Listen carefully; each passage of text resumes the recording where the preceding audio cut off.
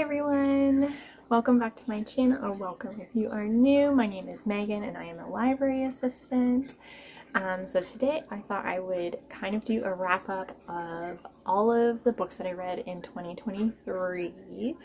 I know it's like a little bit late, it's the end of January, but I didn't want to do a like favorites of 2023 and then disappointments or least favorites, just because I actually only read 25 books, which beat my Goodreads goal of 23 books, but I felt like it wasn't enough to kind of like justify like I read like a lot of really good ones, I've read a lot of really disappointing ones or like bad ones, because last year's reading year was an interesting one for me.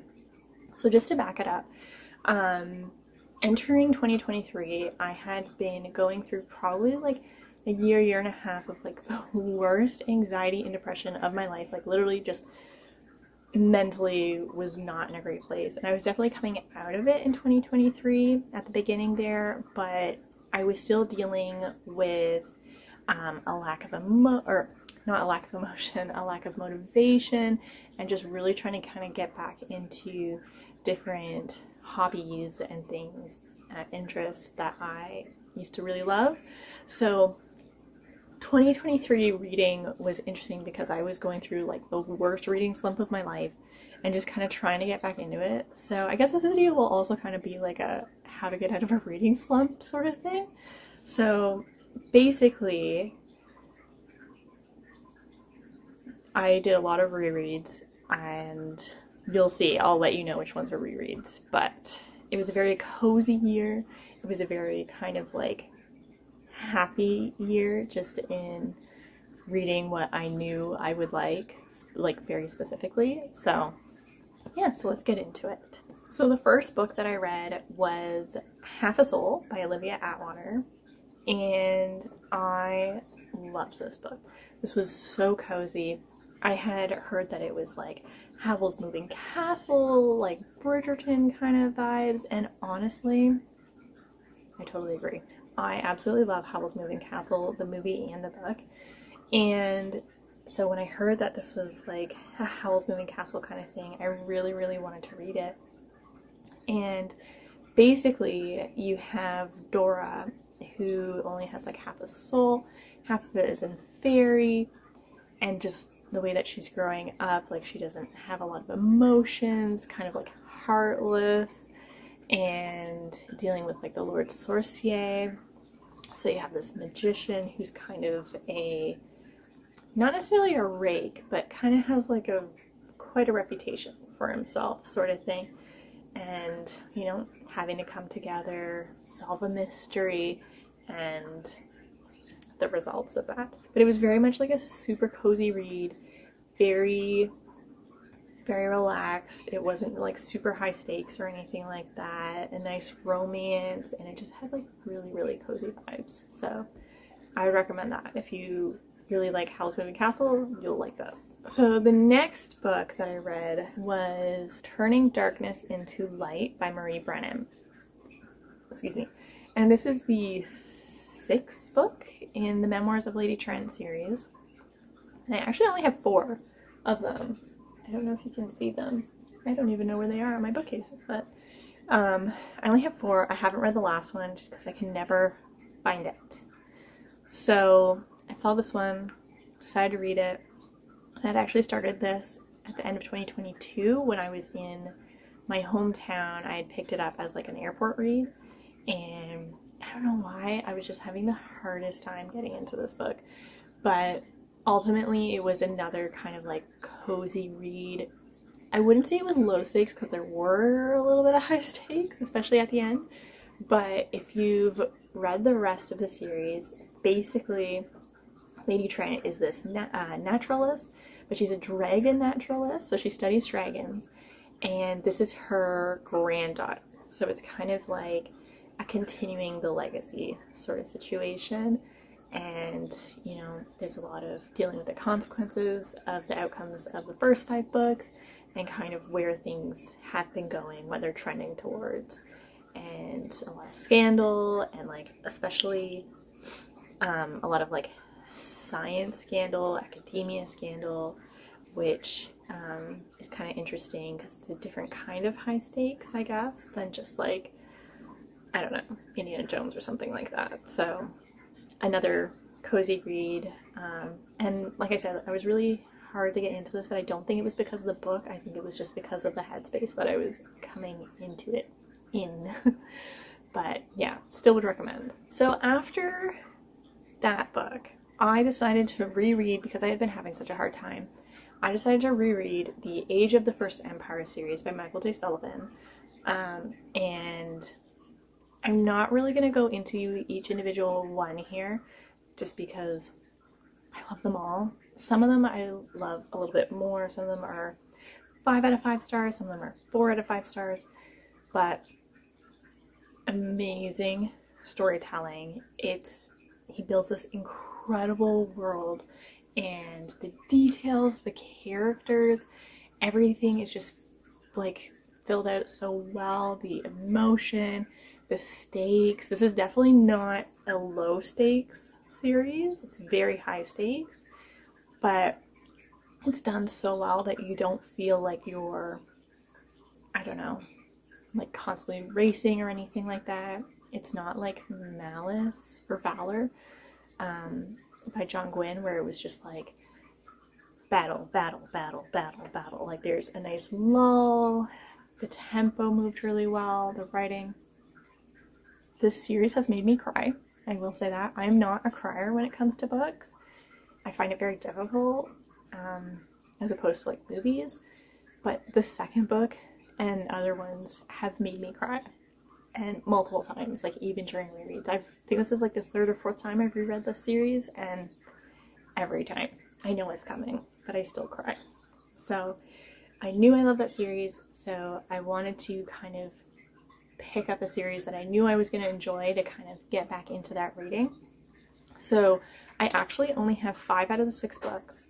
So once I hit the 5th book, I kind of discovered my university's ILL system. So if you don't know, it's the interlibrary loan system. Every library, whether it's academic, public, has it.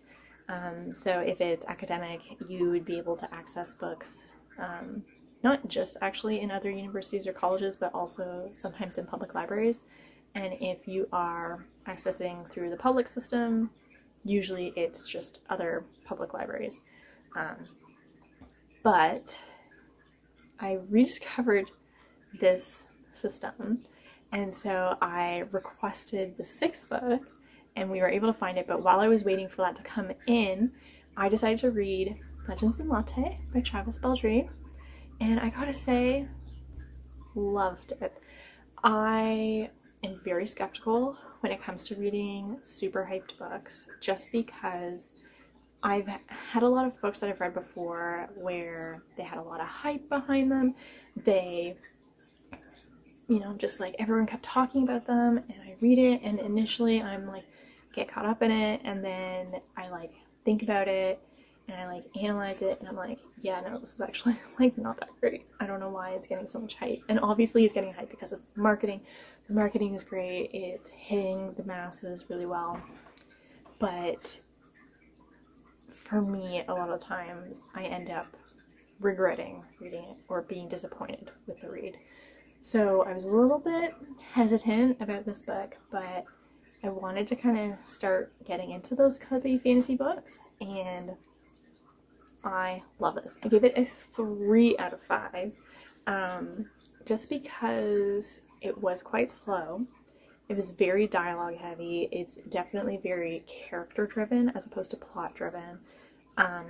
There were some things that happened. There was kind of a situation that seemed like it was going to be climactic and had a very anticlimactic resolution, and then something that you didn't think was going to be an issue ended up being the actual issue.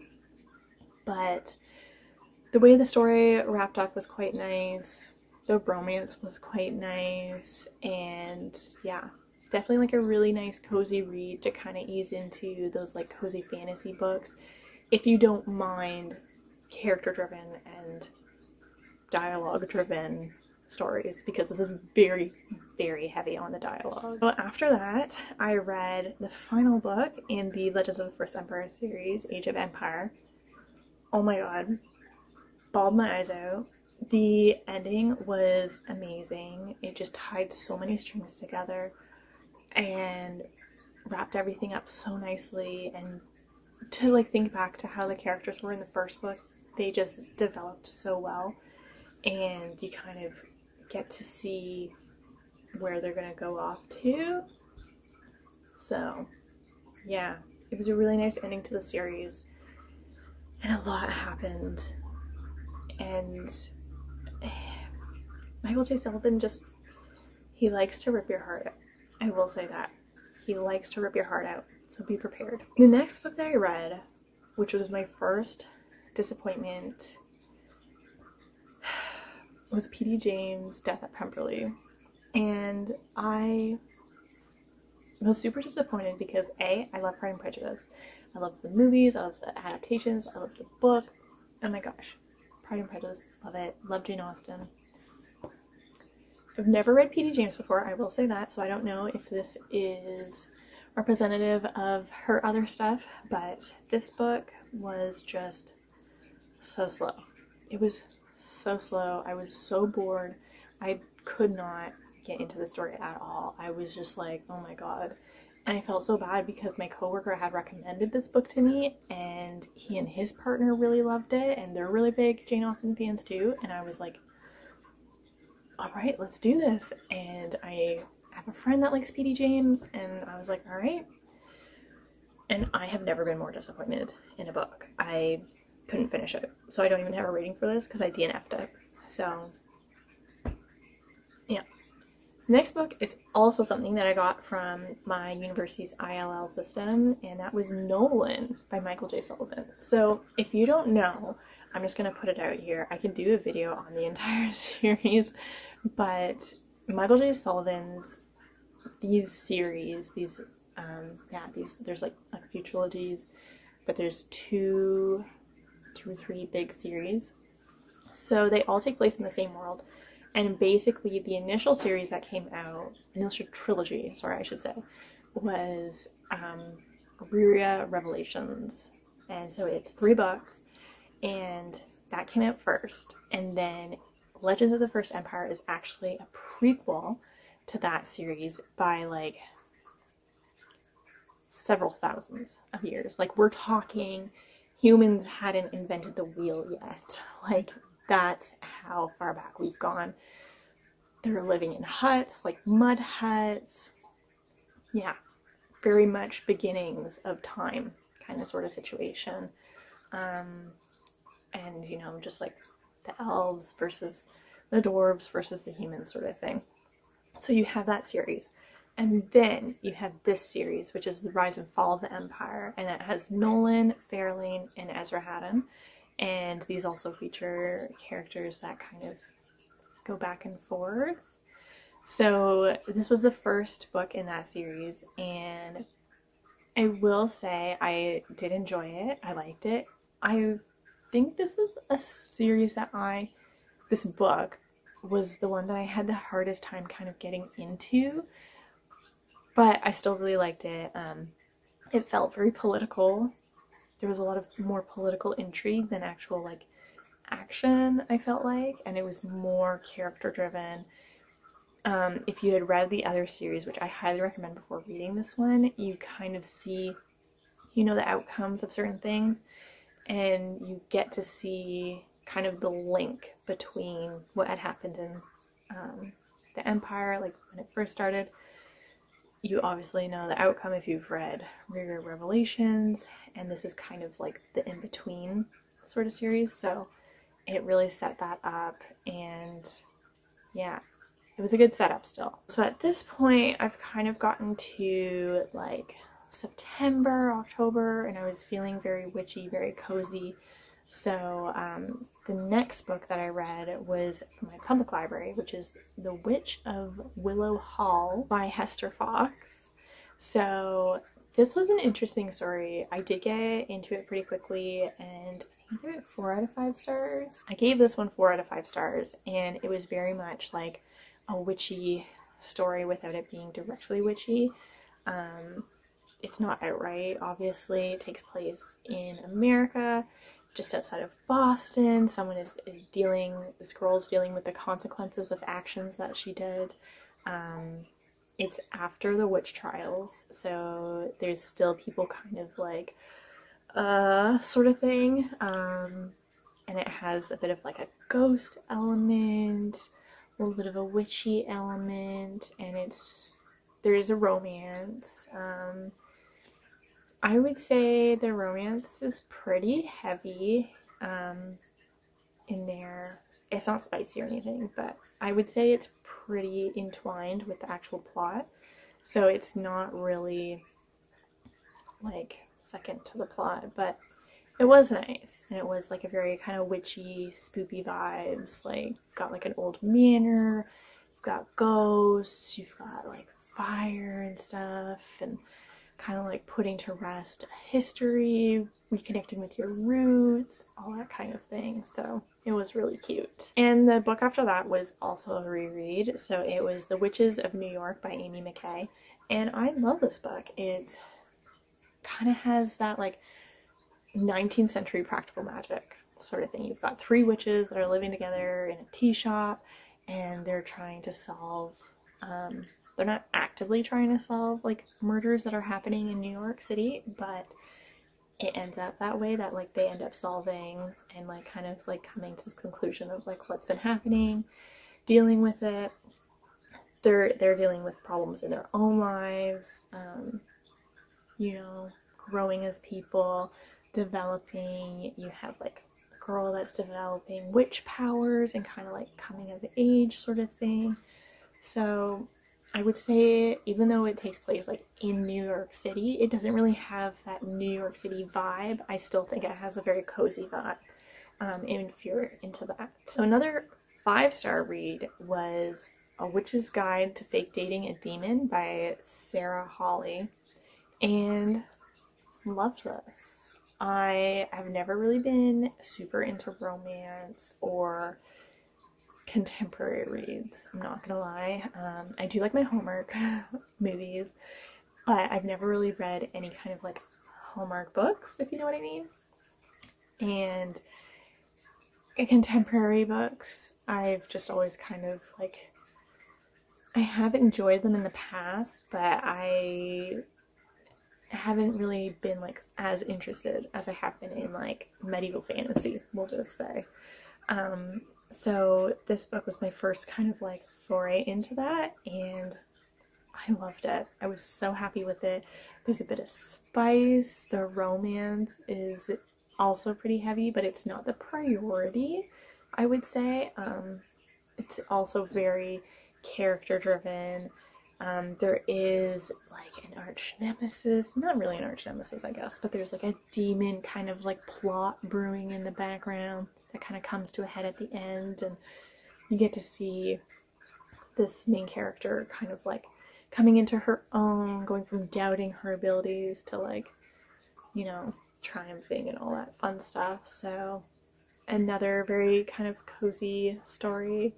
It takes place in like Glimmer Falls, which gives me Sims vibes because the like witchy Sims pack is like Glimmervale or something like that.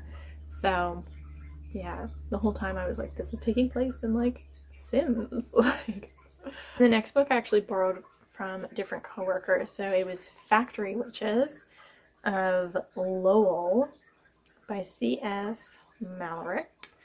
And this was really interesting. It was more of a novella. I wouldn't really classify it as a novel. I think I read it in like 1 day, 1 or 2 days, but it was really quick, and it also kind of has that, I keep saying practical magic, but I mean it in the sense of like, there's a magical element, but it's not super overt, and it's kind of like just the way people are doing things, the way certain things happen, the way people just like act certain ways and stuff. It has that kind of magic to it.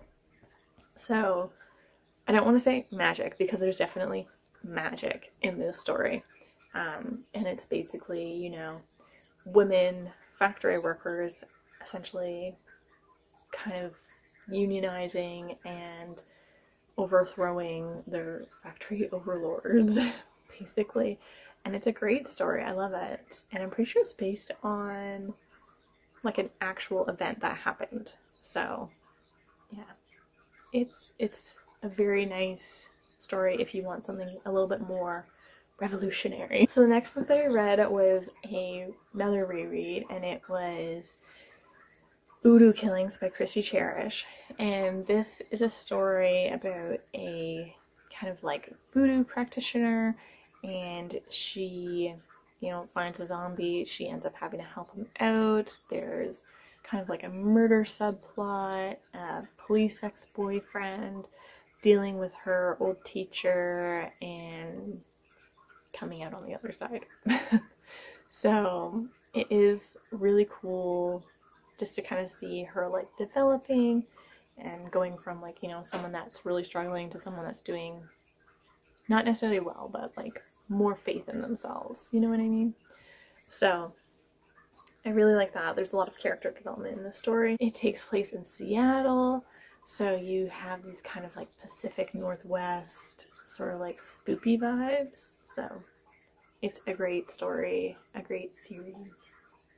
Actually, I haven't read the rest of the series. There's like 2 more books, and I just have never really felt compelled to read beyond the first one, but this is a series if you are interested. So the next book that I read is Fairlane by Michael J. Sullivan. This is the second book to that Rise and Fall trilogy with Nolan.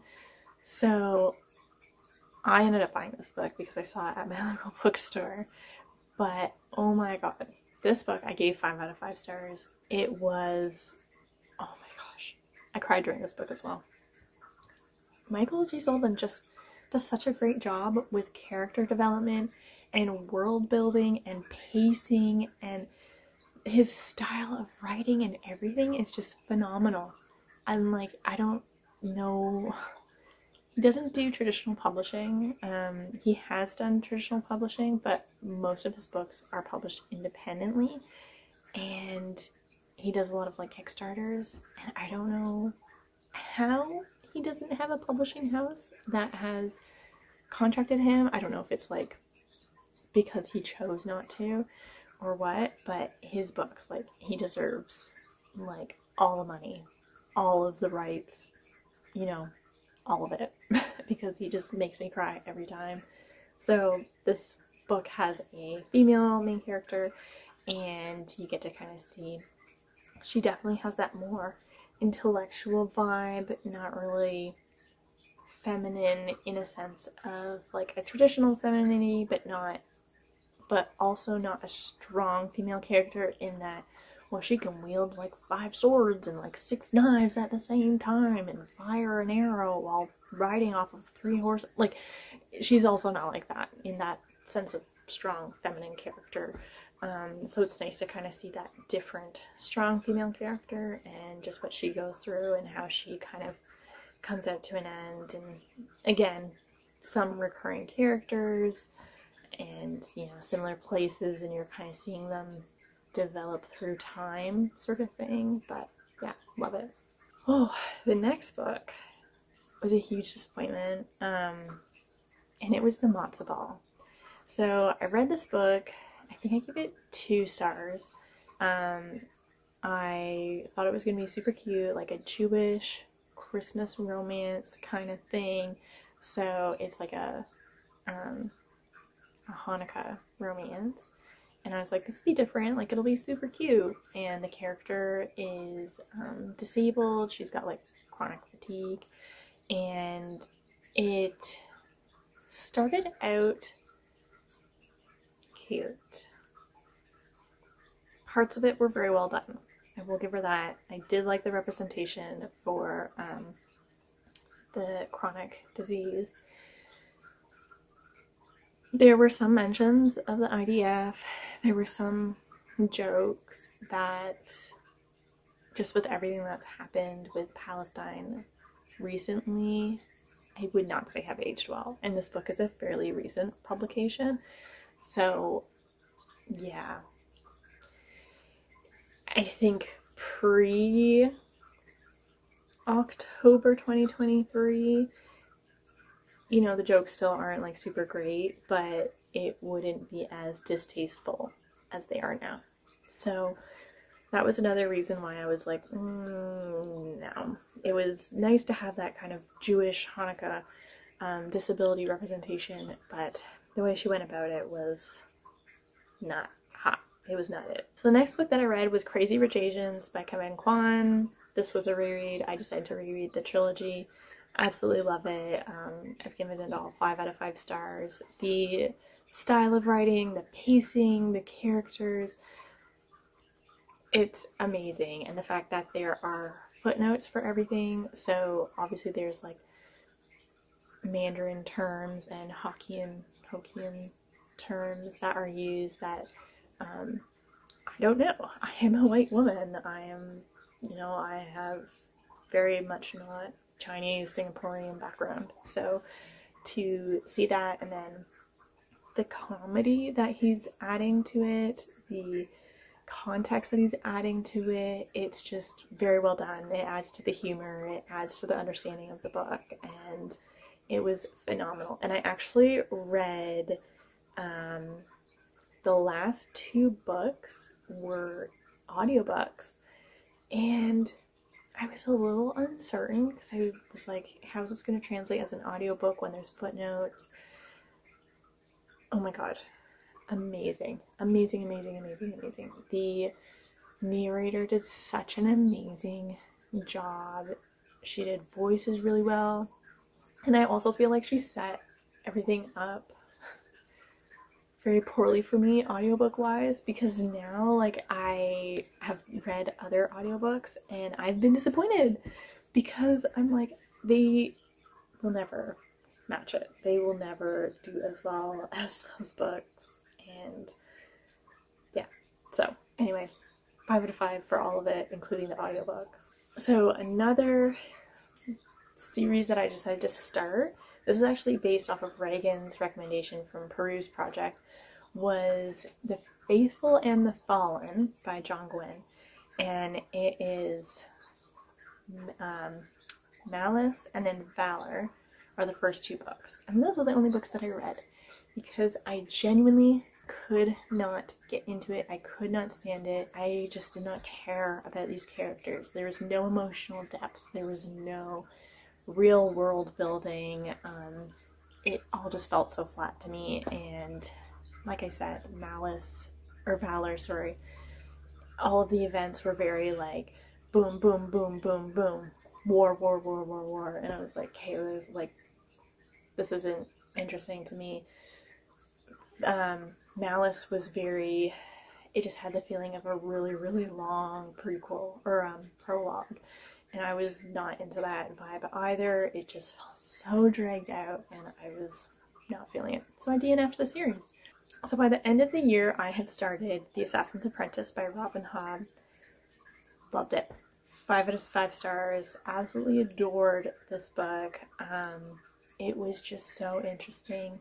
It's a first-person perspective and, you know, very Bildungsroman, you know, very coming of age, and, you know, a young boy who comes from nothing and, you know, kind of developing and creating relationships and stuff. And there's a lot of good political intrigue. It's done really well. The world building is done really well. The emotions and the relationships are done quite well, I think. So I really liked that, and I'm in the middle of reading the second book. And the last book that I read was Bookshops and Bone Dust by Travis Baldee. And this was so much better than the first book. I feel like he definitely kind of came into his stride a little bit more. This book had more action. There was still a lot of dialogue. It was still very character driven, I would say, but there was a little bit more plot. There was a little bit more action, but it kind of took second place to the character,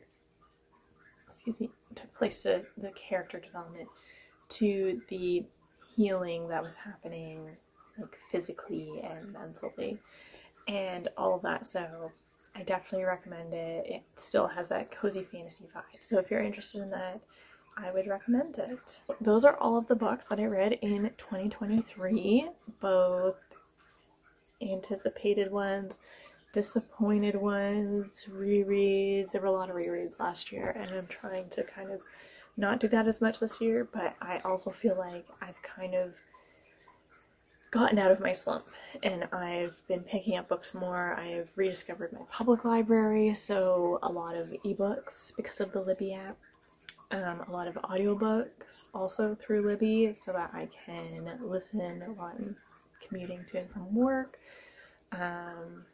Yeah, I'm just really trying to kind of get back into that and put down books that I'm not interested in immediately and only focus on the books that I know I'm going to enjoy, so that way I can stay out of any future reading slumps or limit them, because they will always happen. You know, we're not always going to be like riding high reading 20 books a week. So yeah, so that was my challenge. I'm now not really using Goodreads, so if you want, you can follow me on Storygraph, and I'm updating stuff there. I don't really have a challenge number for this year. My challenge is just to read as much as I can, and as much as I enjoy. That is like the emphasis, is just read as many books that I enjoy and kind of going from there. So yeah, thank you for watching my video. Let me know below what were your favorite books, what were your most disappointing books. I feel like those are always fun to kind of chat about.